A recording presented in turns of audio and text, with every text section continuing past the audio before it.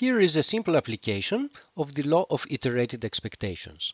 We revisit the stick breaking example, which we have seen sometime in the past. So in this example, we start with a stick that has a certain length and which we break at a point that's chosen uniformly at random throughout the length of the stick.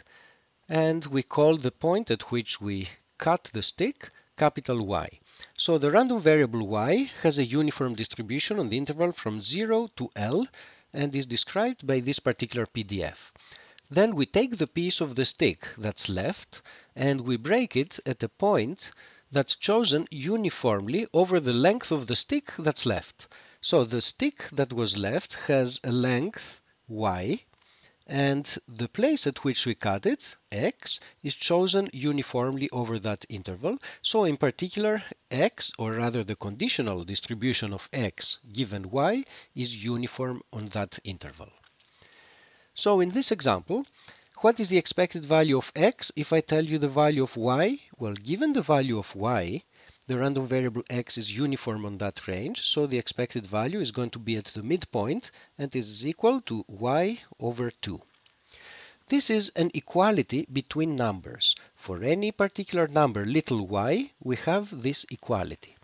Now let us convert this concrete equality between numbers to a more abstract equality between random variables. This object is a random variable that takes this value whenever capital Y is little y.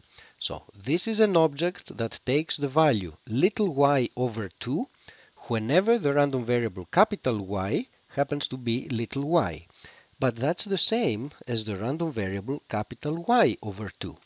This is a random variable that takes this value whenever capital Y happens to be the same as little y. So the conditional expectation, the abstract conditional expectation, is a random variable because its value is determined by the random variable capital Y, and it is this particular function of the random variable capital Y. And now we can proceed and calculate the expected value of x using the law of iterated expectations. The law of iterated expectations takes this form.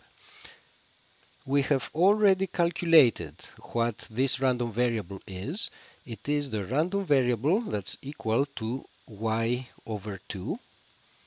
So this is the same as 1/2 the expected value of y. And since y is uniform in the range from 0 to L, the expected value of y is equal to L over 2, which gives us an answer of L over 4. This is the same as the answer that we got in the past, where we actually found it using the total expectation theorem. The calculations were exactly the same as what went on here, except that here we carry out the calculation in a more abstract form. And what is important to appreciate from this example is the distinction between these two lines. This is an equality between numbers, which is true for any specific little y, whereas this is an equality between random variables. This quantity is random and this quantity is also random, meaning that their values are not known until the experiment is carried out and the specific value of capital Y is realized.